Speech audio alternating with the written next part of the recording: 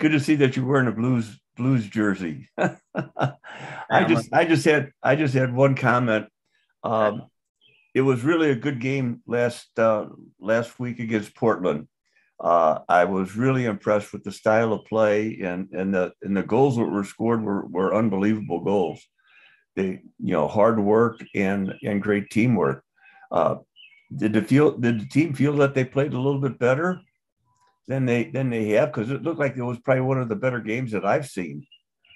Yeah, and when you come off a loss and then have a off weekend, it's first of all, you have a lot of time, and sometimes that a lot of time can, you can work as much as you want on things, but it's difficult to come back and say, hey, we are learning our lessons, we are improving, we are getting better. To your point, I think that third goal we score is the best goal we've scored probably all year long. I was standing up cheering. I saw it from right at this right angle. As soon as the play was developing, in my head, I don't tend to joystick from the sidelines, but I was like, okay, play it there. They didn't do what I was actually thinking in my head, because we played wide to Vitor, but Vitor played the next pass so brilliantly to Kuz. That's what I was thinking in my head. Okay, we got to find Kuz on the weak side, and Vitor's pass to him was incredible. The movement off of that ball and Kuz heading it back across the goals was again, you say teamwork. I think it was phenomenal and executed at such a high level. So yes, I mean, I'm so proud of the team that they respond from a loss the previous game to come back and put on that kind of performance when they know they needed to. I think that resolve, that shows our quality, but it also shows a lot about our character. And it looked like you made a few changes in the lineup also. Yeah, we changed a couple guys. We got Max Schneider back, and he's a good player for us. Gives us a different look.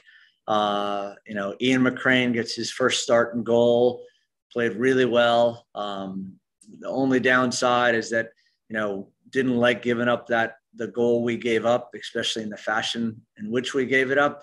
And that, again, we're not perfect yet. So, and I doubt we ever will be, but we need to close out games, especially when it's 3-0. We have control of it. I thought us losing control and specifically giving up a goal and not having Ian have a shutout in that game. It was a pretty good goal though. It was, but I think we should defend that better. And yeah. I think the defense had played so good up to that point. And Ian being his first start, for him to have potentially gotten a shutout would have been so nice. Yeah. But it lets me come back into the locker room and the meeting room and have something to be critical of. So yeah, understand. To make sure we build on. Okay. Thank you very much. Thanks, Jim. The next question is going to be from Tom Timmerman at St. Louis Post-Dispatch. Tom, go ahead and ask. Good morning, John. Good morning, Tom. In talking about the late goals, has there been a consistent thread to those goals in the ends of games where you haven't been able to shut them down? Yeah, I mean, yes. When we look at it from a tactical perspective, for whatever reason, when we've made some adjustments, we tend to then go from being in control of a game to allowing teams more time and space to attack us. And that's got to change.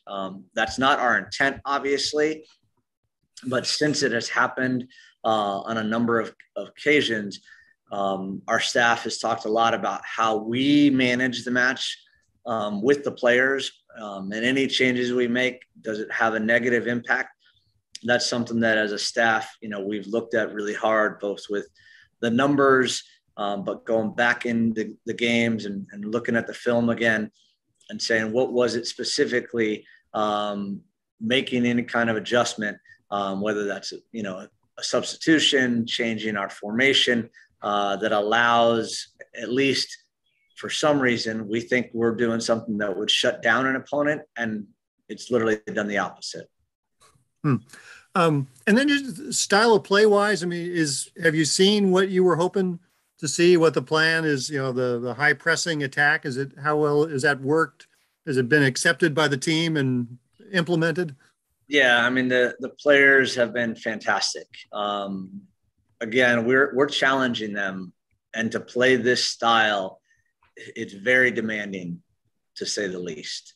Mm-hmm. Physically, you have to be incredibly fit to play this style, but more so mentally, you have to be tough enough and brave enough. We use the word brave a lot, because you have to mentally be so committed to our style. There is little room for any indecisive moments, and that's really tough because the way, especially in our press, we're taking risk, and we're taking risk farther up the field. And any player, they're a normal human. They don't want to look like they failed at something. So we, again, ask our players to take risks. We ask them to be vulnerable. We also talk about how we're going to be rewarded if collectively we do turn a team over high up the field. And, we look at then the stats, and we are one of the toughest teams to play in the league by far. We do not give our opponents time and space. There's a couple different metrics that measure that, but one is passes that our opponent make before we're making a defensive action against them. And right now, we're leading the league in that category. So we're really proud of that. So interpret that analytic for me. So they're making more passes? No, less. So our opponents make less. Statistically, our opponents per possession make the least number of passes before we have some defensive action against them.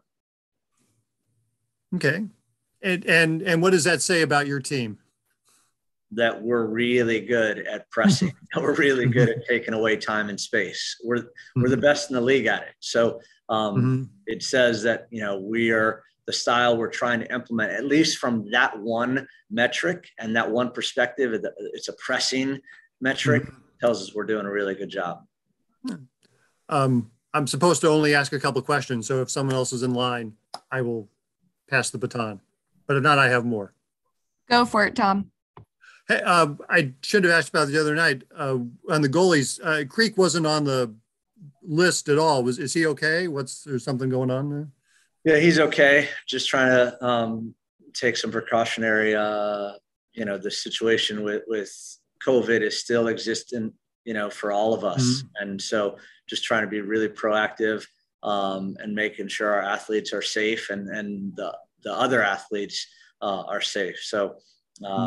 We feel like, we did the right thing for both Michael and for the rest of us. Thank goodness he's fine. And we expect him to be back this weekend and available. What, if anything, do you know? I'm sure you know a lot about San Jose. Yeah, San Jose, it's going to be a really interesting game because we're very similar. They are really good. I think they're the same stat that I was referencing earlier, Tom. I think they're number 5 in the league, and they're not far behind us. So you're gonna have two teams that are playing very similar styles. Probably the only difference, if you look at the table right now, San Jose is not at the top of the table. But when I've watched them, and I've watched them a lot, recently in preparation for us to play them. They have played so well in so many games. It's almost like, how are they, not being successful? But that's part of what this league is. There's an emphasis on player development. There's an emphasis on how you play rather than the actual end result. And so I think we're going to get a great opponent, plays a very similar style to us, and you're going to get a game where when two teams that play similar, something's got to give. And we're certainly planning and preparing so that, you know, we win those battles and ultimately are successful at the end of the day. Is it the case? Have you seen, are most MLS Next Pro teams playing the same style as their parent club? Ooh, that's a good question. I would say most are. And in this case, San Jose definitely is. I mean, they made a coaching change, you know, early in the season to the MLS. And in fact, the guy that was the head coach of their 2 team is now the interim coach for the first team. But you can see now that the first team and the second team are playing very similar. And that's reflective in that. I would say, you know, you look at some of our previous opponents and maybe not as much, at least 2 of them I can think of, and I don't want to talk about that publicly, but 2 of them for sure are not doing that. So I'll let you guys guess who they are. And since we probably have to play them a couple more times this year, I don't want to tell them either. Are you getting to the game tonight? I'm going to try. Yeah. My wife is kind of balking at the ticket price, but we're going to try to get in the building and support for sure. Your boss can't pull strings? The boss of bosses, I mean. I think the boss of bosses, I think I'm a little lower down that priority list. All right. Well, I hope you get a chance to get there. It should be interesting. It will be fun no matter what. Let's go Blues. All right, we'll go ahead and close out there for today. The match will be this Sunday at Herman Stadium at 7 p.m. and live streamed on MLSnextPro.com. Thank you.